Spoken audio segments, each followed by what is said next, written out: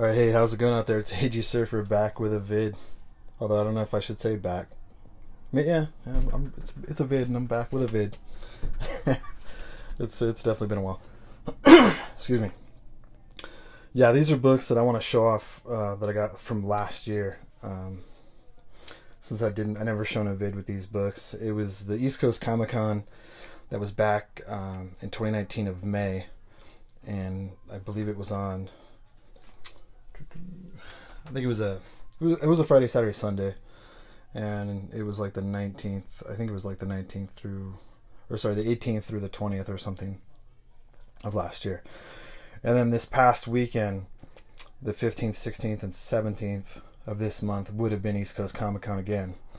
And there was a good chance I was heading back because it was such a excellent time last year that I was really looking forward to going again this year to meet the same guys, if possible, and to do some more sightseeing around through New York and everything. That I was looking forward to this 2020 Comic Con. But with current events, obviously it didn't happen. A lot of things didn't happen this year, and probably aren't going to happen the remainder of the year. So I guess just got to plan for 2021 and see how it goes. But let me go ahead and show off some of the books from last year. And it was a fantastic time. I went out there and met up with Amazing Murphinator. Cholula's Comics came out as well. And we met up with a lot of the NY Warriors guys. For me, it was the first time. And I believe it was the same for Cholula. I believe Murph met a few of them, I'm sure, before. But the main goal was to get George Perez, because it was his last Comic-Con signing thing. It was like his tour, this farewell tour for George Perez on signing comic books at Comic-Cons. So our goal was to get as many books as we possibly could signed by George Perez. And then the other draw was like Joe Sinnott, Joe Gila, Larry Hama, to name a few. And we took the mantra from the Avengers movie. Myself and Murph. Let's see if that comes in there. It's pretty much whatever it takes to get the to get those autographs, to get those signatures. So, and let me just show you the ones I got, and I'll discuss as I go. So I've got a G.I. Joe number 1. I'll bring it in, maybe a little closer. Signed by Larry Hama.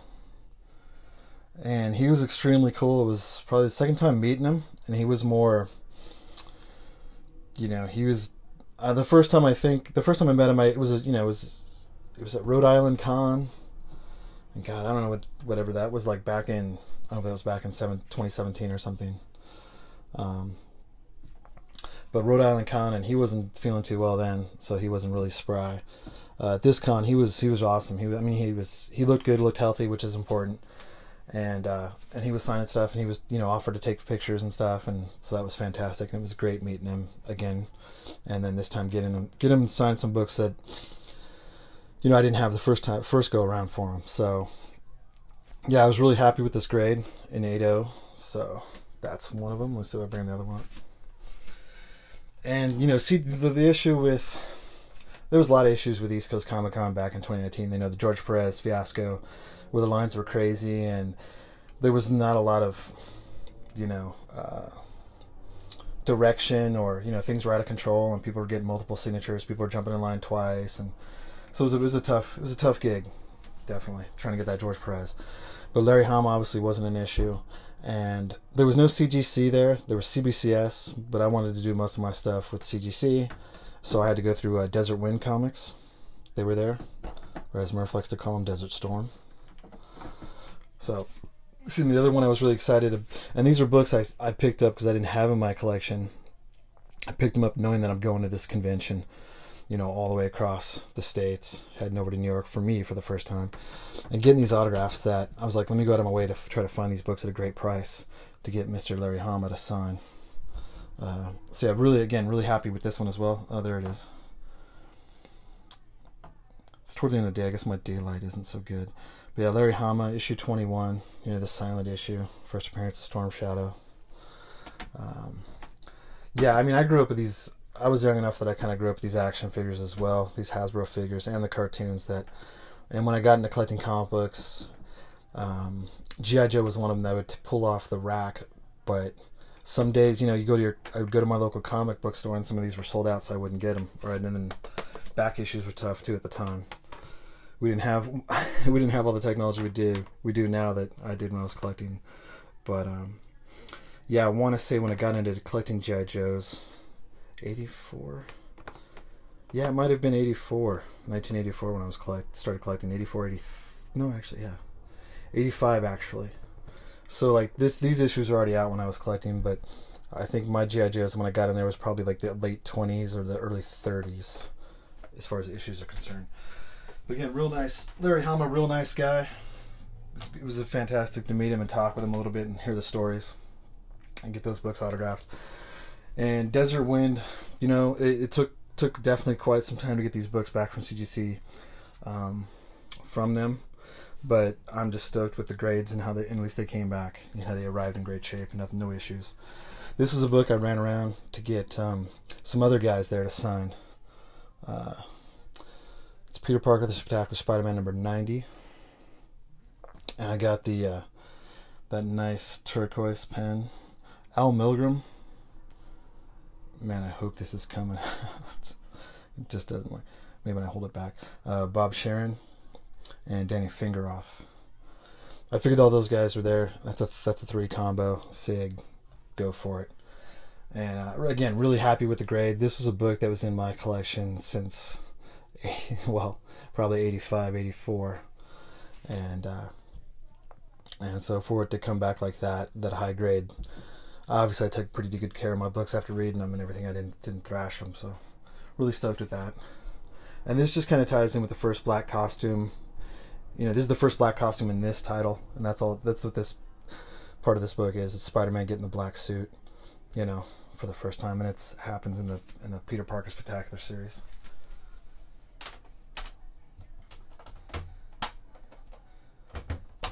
And like I said, one of the big draws for me was having the opportunity to meet Mr. Joe Sinnott again for the second time.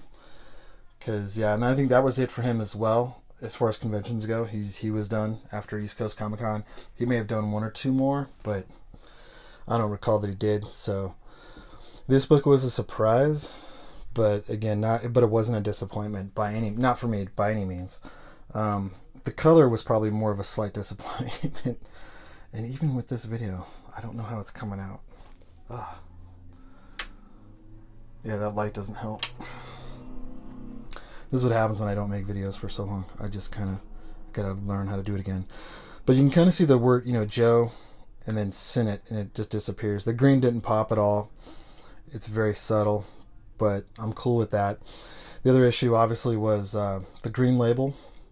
It ended up missing, where is it? Pages 3 and 14, but does not affect the story. And so for me, I never, I remember getting this book. From at the time, my LCS, when I was way young, along with my brother, my other 2 buddies, we were collecting X-Men. An X-Men collection comes into the comic book store, and we just start trying to pick them off as much as we can. And the guy that owned the comic book store at the time, it was in Fremont, California, Comic Zone. The guy behind the counter, Scott allowed us to put some of these books on hold, and he set some books aside for us because he knew that X-Men was one of our favorites. So I can't recall what I paid for it way back when. I could say like $10, $15 tops, because we didn't have much money back then. But I do remember reading it, and so yeah, the story's complete. The things that are missing are the ad pages, but this is more sentimental than anything. So for it even to be at a 5, I'm really stoked. And then it was just a matter of getting Joe Sinnott on there. So that's my X-Men issue, number 13. Second appearance of the Juggernaut. I still need the first. This one, another book I was really stoked, and I didn't check my Lucy. Where's my time at? Okay, I got a few more minutes. I better hustle up. There's going to be a part 2 because I'm slow. Fantastic Four number 72. Joe Sinnott in that blue, that like turquoise, or Sue Storm blue, Joe Sinnott on the surfboard. And I'm showing these books because these ones are actually, I think like this was a blue label, and I don't remember the other. It was a blue label. I think it was a 8.0 or 7.5 blue label, or it could have been raw actually. I think it wasn't even a blue label. Sorry, it was raw. It was raw, and it was given a grade of like a 7.5 raw. The Fantastic Four right here. So for it to come back in 8.5, fantastic. I just love the cover. These books, all these were the books that I had to submit through Desert Wind to get graded, but I actually waited in line and handed these books to Joe Sinnott to get signed. Just like my Larry Hama's. And just like the previous books I showed, that I waited in line and got the autographs from the artist, and then had to submit them to a Desert Wind. This one was a... Dang it, was it a blue label? No, these were all raw. They were never graded. But I think the grade on it was a 6.5, or a 7 actually. I think it was like a 7.